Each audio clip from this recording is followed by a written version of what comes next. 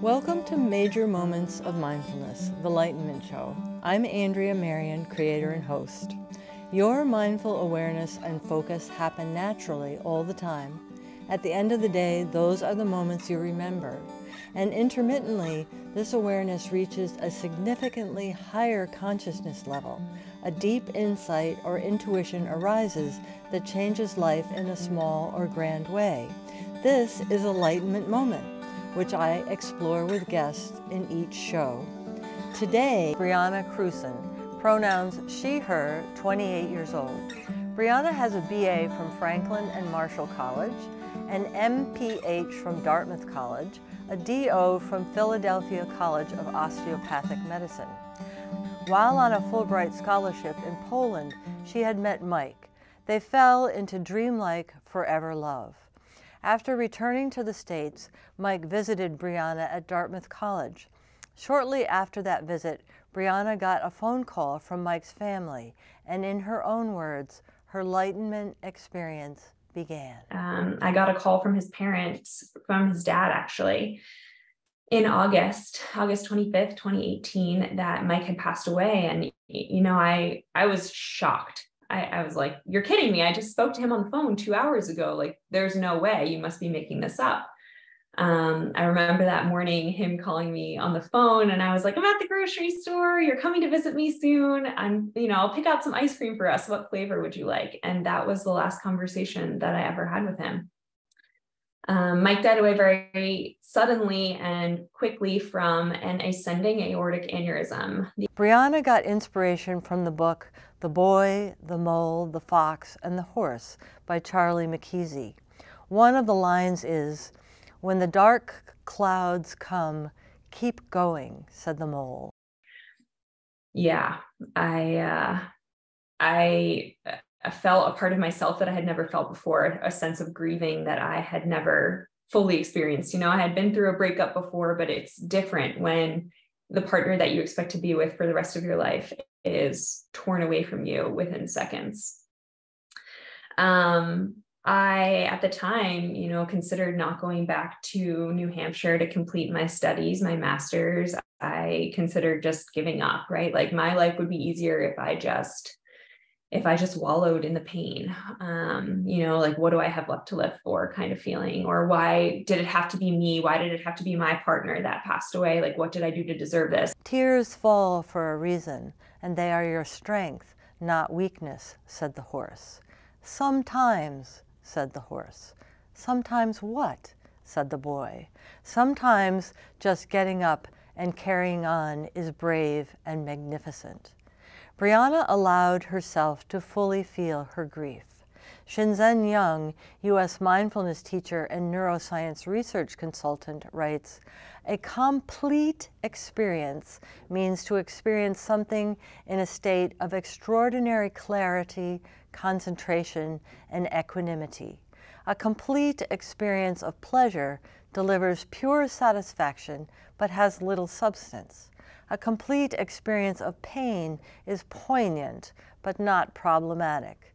So I ended up going back to New Hampshire to complete my master's program. And that is really where I started to feel lightenment. That is where I felt moments of like, whoa, life has these beautiful moments, and I can keep going and I can get through hard times. My journey looked a lot more nature-esque, or I would say like inspired by things I was seeing outside. I took specific time. If I, felt I was going to start crying in class, I would go outside. Really, being outside was my happy place. And by this point, it was the autumn in New Hampshire. So all of the trees were changing color. And I remember going for drives and listening to music in the car, watching the environment around me. It was like pink sunsets and changing leaves. And those were the things that I remember being particularly moving for me and particularly helpful to my grief. Henry David Thoreau writes in Walden, "It would be well, perhaps, if we were to spend more of our days and nights without any obstruction between us and the celestial bodies." The music you hear is called Golden Summer, Mike and Briana's song, by Pam Howland, a professional composer and pianist and friend from the Fulbright program.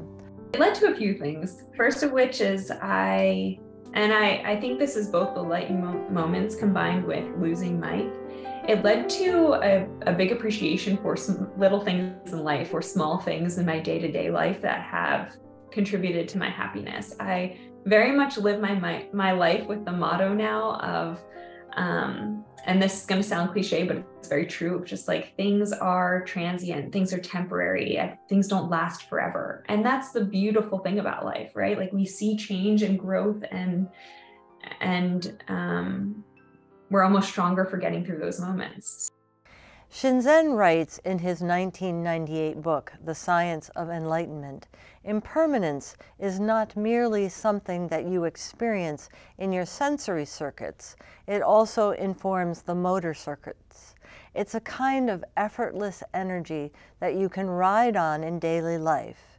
And Shinzen goes on, what few people realize is the states of present and focus are trainable. Again, from the boy, the mole, the fox, the horse parable. What do you want to be when you grow up? Asked the mole. Kind, said the boy. What do you think success is? Asked the boy. To love, said the mole. Briana learned to love again 5 years after Mike died. Yeah, so David is my partner. He is such a wonderful human and is one of the most emotionally intelligent people I've ever met. David, we actually met on our surgery rotation. And I remember bawling in one of my surgeries. I walked in and, had my mask on and my cap on. And so all you really could see were my eyes. And David noticed, no other surgeons noticed, but David noticed that there were tears trickling down my eyes and, said, let's take a break. Like it's not a good time to be in the OR. So we took a break and I ended up opening up to him. What's the bravest thing you've ever said? Asked the boy.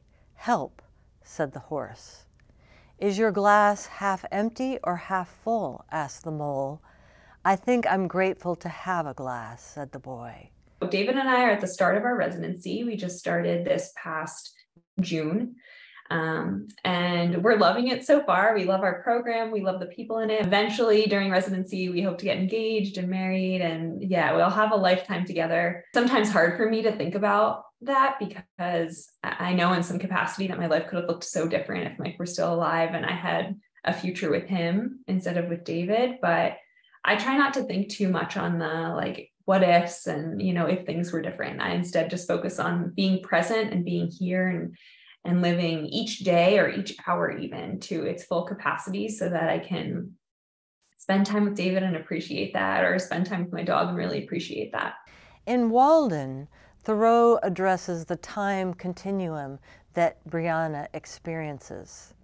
Thoreau wrote, I have been anxious to improve the nick of time, to stand on the meeting of two eternities, the past and future, which is precisely the present, to toe that line. I was unaware of what people were going through. I didn't have the capacity to understand the emotional sort of turmoil or emotional endeavors that people were on, that my patients, future patients could be on. Because I had never experienced grief. Not to say that people who haven't experienced a great loss can't feel that for others or can't sympathize with others, but I really, truly did not understand what it meant to be going through a really tough time. I am so grateful to have grown up in a stable household and never have experienced a hard death previously, but Mike's death was completely eye-opening for me, and that loss can change people's life, and grieving, whether it's a pet or a family member or a partner or a parent, we grieve in all sorts of different ways, but everyone is united by that grief, if that makes sense. Through the New Hampshire countryside, Briana let go of herself as she relaxed into intuition, wisdom, clarity, self-acceptance, all expression of lightenment, according to my theory.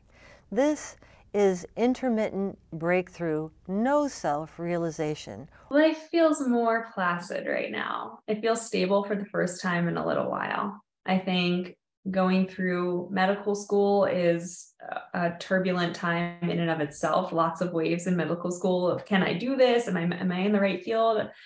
And even before that, trying to get through my grieving and understand if I could continue. The warm sun and soft fall breezes and the brilliant golden leaves and light along rural roadsides brought Briana rest. According to Shinzen, the mind takes a brief pause or rest from ruminating, fantasy, worry, planning, etc. The restful pause feels so good that one chooses it again and again to create a feedback loop of alpha brainwaves. This is concentration power harnessed for blissful, tranquilizing rest. This state, says Shinzen, tends to open one so that one fights less what comes into experience. Briana intuitively used a similar practice that I would relate to my Lightenment theory. She opened herself to her experience in order to go on with her life. Mike's death has forced me in a good way, a positive way, to live more presently and just feel what is going on in my day-to-day. So I just would love to remind everyone that whatever you feel is what you feel, and it's okay to have feelings, and it's beautiful to have feelings. So I encourage you to honor those emotions, honor those feelings, and remember that there are people out there who have experienced really hard things, and if you need a community, it exists. Get with who you are, along with everyone else. This is The Lightenment Show.